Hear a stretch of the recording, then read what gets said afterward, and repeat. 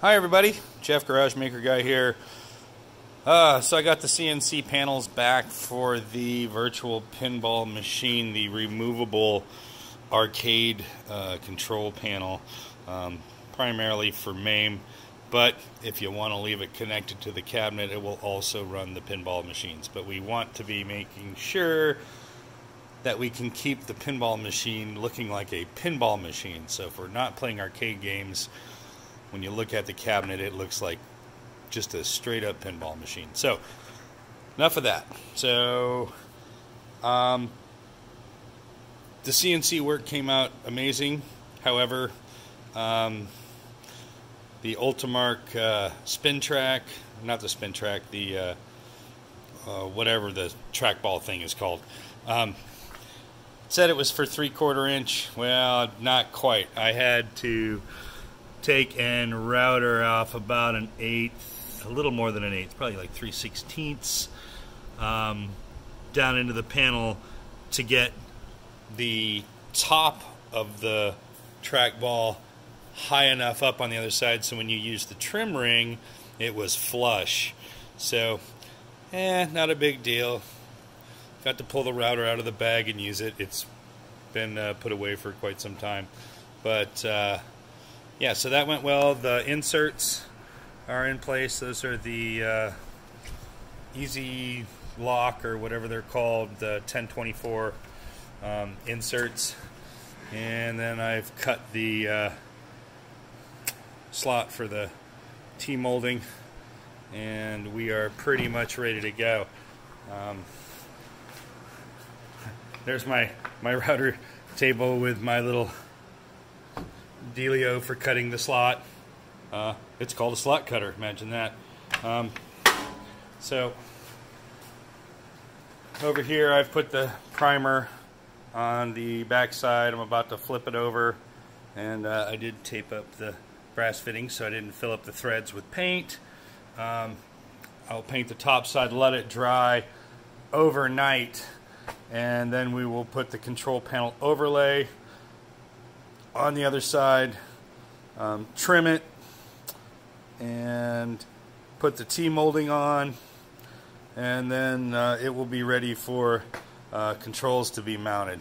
And of course I have to do this ×2 because I'm building one for my brother and myself.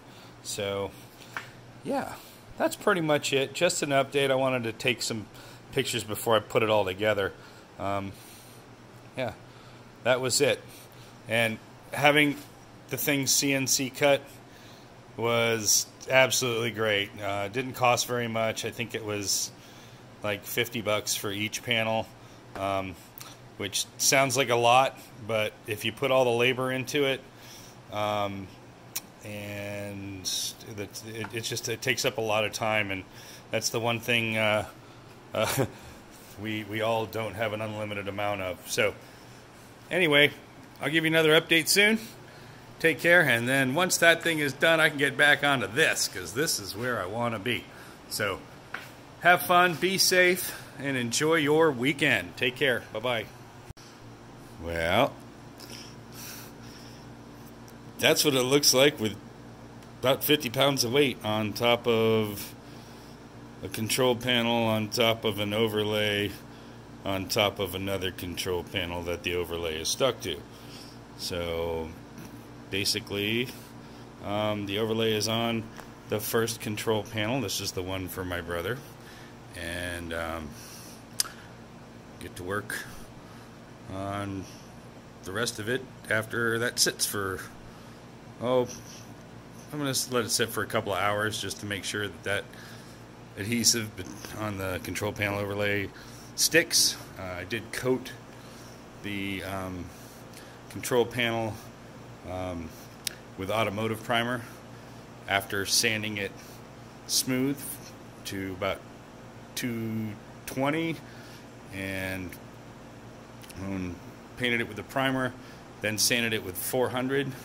Actually found a high spot because one of the inserts needed to be backed out about a 1 turn, maybe turn and a half, and then sanded it all down, got it like glass. clean it off with some tack cloth to make sure there's no dust, and then squeegeed the control panel overlay on to make sure there's no air bubbles in it, and should be good to go. Just give it a couple hours to stick really good, and we'll get back to it.